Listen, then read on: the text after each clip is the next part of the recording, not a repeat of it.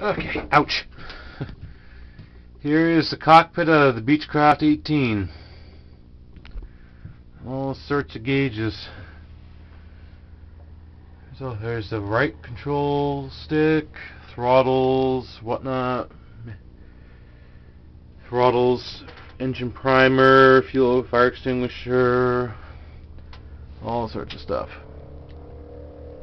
Left control system. And the gauges, I'm going to zoom right in there and let it zoom in. Maybe not. There we go.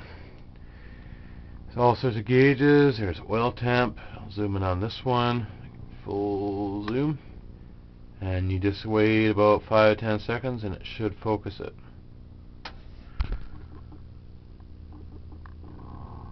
There we are.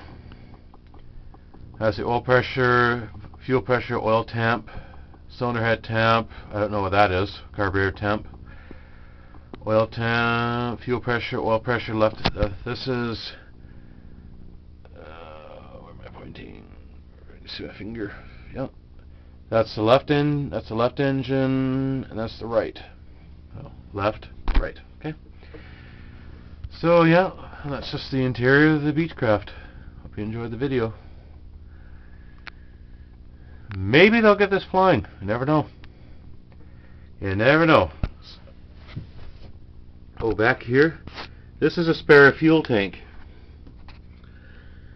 And right now it's empty. Yeah. This is a backup fuel tank. You know, if you ever out of gas, this would work. Yeah.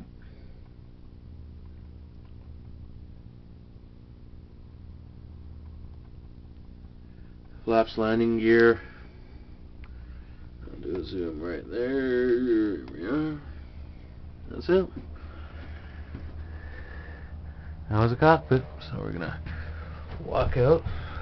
Watch your head. Ouch. I have to pretty much get on my knees just to get out of this plane. Okay. Okay.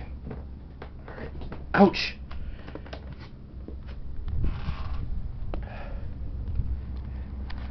That was me inside the cockpit of the Beechcraft. Big wing too.